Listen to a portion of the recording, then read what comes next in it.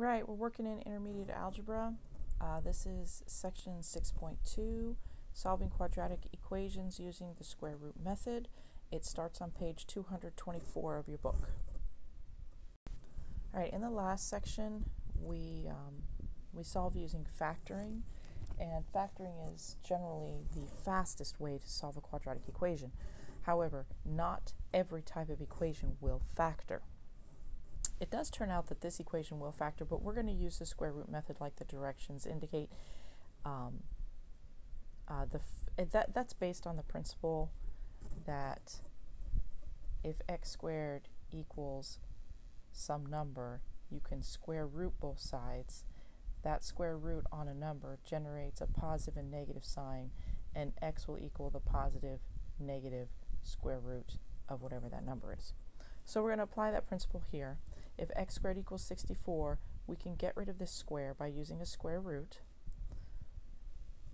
We have to do the same thing to both sides, but when you put this square root on a number over here that does not have the exponent, it generates a plus minus symbol, which means there are two possibilities. There's a positive number and a negative number possibility. Here, the exponent and the radical cancel each other because they're opposite operations, and you get x.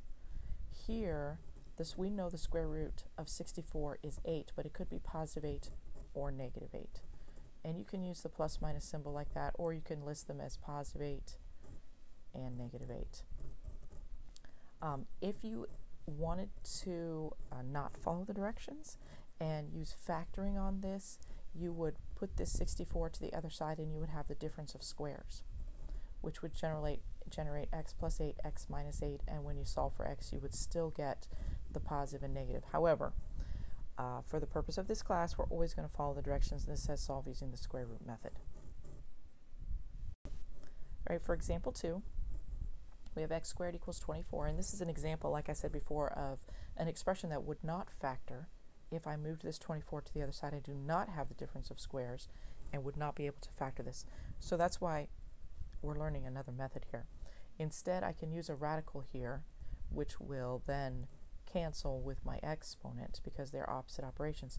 When I put a radical on the 24, do not forget it generates the plus minus with it.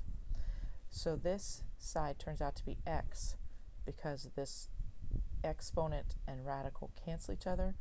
This side, positive, negative square root of 24. Since 24 is not a perfect square, we're not going to have a whole number there, but we can simplify it. Since 24 is 4 times 6, the 4 is a perfect square, which can come to the outside.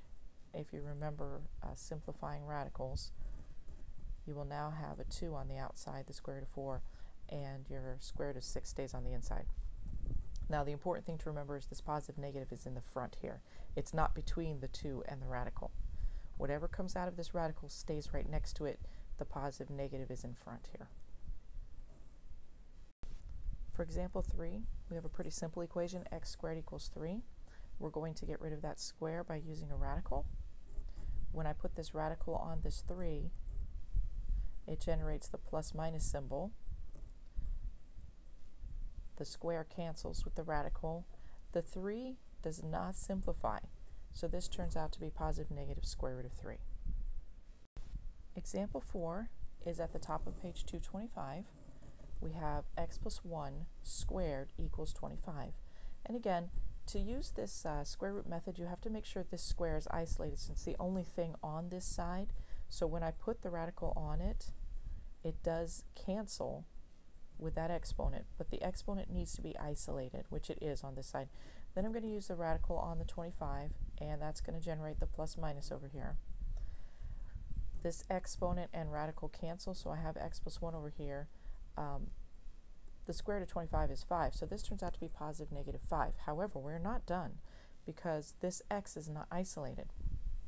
And now we have a situation where we have to subtract 1, but what are we going to actually be subtracting 1 from? This is two different numbers. This is a positive 5 and also a negative 5. So to subtract 1, you need to separate this. If you have a real number here, a whole number where the radical is gone, you need to separate this. So what's going to happen here is we're going to end up with negative 5 minus 1, and positive 5. That's not a 5. Positive 5 minus 1, and that's what this turns into. So this will be negative 6, and this will be 4. And of course, this cancels to make x equals, and you have your two solutions here, negative 6 and 4. Example 5 says solve using square root method. X minus 5 squared equals 4/9. Again, the square is isolated here, which is something you really should check for before you put this radical on it. We're going to put the radical on the fraction. Do not freak out. It is a perfect square fraction. So this radical cancels over here with the exponent, and we have the square root of 4/9. And this is a perfect square. The square root of 4 is 2. The square root of 9 is 3. So this turns out to be positive negative 2/3. And again, we're going to isolate this x. That means that we have to add 5 to these two fractions here. One of them's positive, one of them's negative. So we'll carry that down here. Okay, so we're going to have positive 2/3 minus 5 and negative 2/3 minus 5. The negative one is going to be a little bit easier because these are the same sign. So when they're the same sign, we can just put them together as 5 and 2/3 and change it to an improper fraction. That makes 17/3. 3 times 5 is 15 plus 2 is 17, but that only works if they're the same sign. If they're different signs, we have to actually subtract them, okay, which means they're going to have a common denominator. So this 5 with a common denominator of 3 turns into 15/3, and it is still negative to make it into a common denominator with this. So you're adding the 2 and the negative 15, and that makes negative 13/3. So this turns into your two solutions here, negative 13/3 and negative 17/3. Okay, so I just realized I made a huge mistake. I hope you guys saw it while I was doing it. This was supposed to be a plus 5, and I accidentally wrote this as a minus 5 here. So we're going to change that to plus 5, and that means that this is going to be a positive 5, and this is going to be a positive 5. And these solutions are now not correct. So we're going to do this again.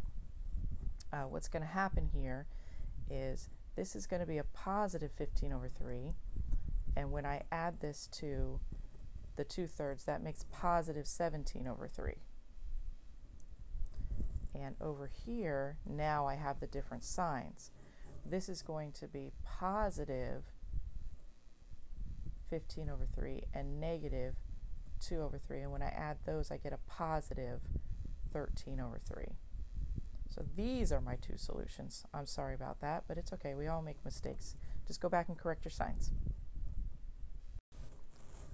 Okay, example 6, x minus 4 squared equals 7. Make sure that your exponent is isolated. We're going to go ahead and use the radical on this. When I use the radical on the 7, it generates the plus minus with it. So this turns into x minus 4 equals positive negative square root of 7. This square root of 7 does not simplify. It's perfectly fine to leave the positive and negative in front of that square root, but our x is not isolated. So we need to add 4, this time make sure I get the sign right, add 4 to both sides. Now what happens here? When you add 4, it doesn't add to this radical because they're not like terms. All right, it doesn't go in front of the radical because that would be multiply. So this add 4 becomes another term that's just out in front of your plus minus. And that's what it looks like when you add these two terms together. Okay, example 7 is at the top of page 226. We have 4x plus 7 squared equals 3.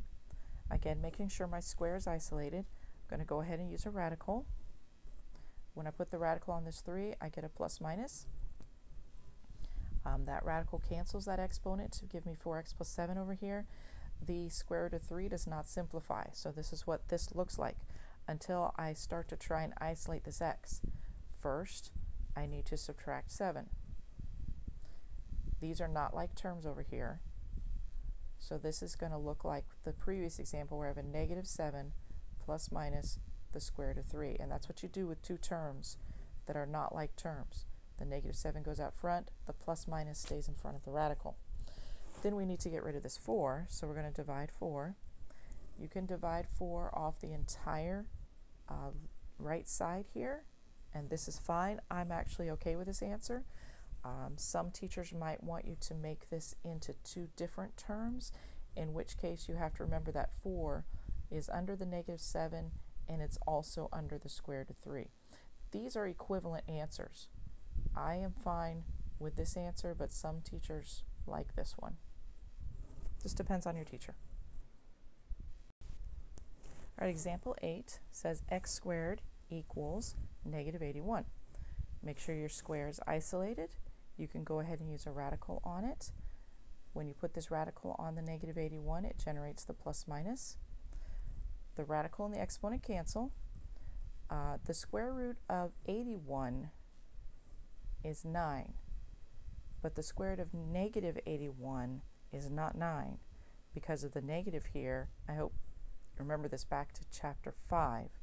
This will be 9i because the square root of a negative number generates the imaginary, that's the negative part there, and the square root of 81 is 9. So we have x equals positive negative 9i. Okay, example 9 says 3x squared equals 48. Now, I've been saying make sure that your exponent is isolated before you put a radical on, and this is a case where the exponent is not isolated. This exponent's only on this x. It's not on the 3. So if I put a radical here, that 3 is going to get stuck under it because there's no exponent to cancel with the radical. So if you need to use the square root method, you need to make sure your exponent is isolated before you put the square root on. So let's get rid of this 3 as the first step, and of course since it's a multiply, we'll divide to get it off there. So we have x squared equals 16, and then we can use a radical because our exponent is now isolated. Don't forget the radical generates a plus minus, so we end up with x equals positive -4. So we got 3 word problems coming up, which I'm going to do on the next video, so go ahead and watch the second part.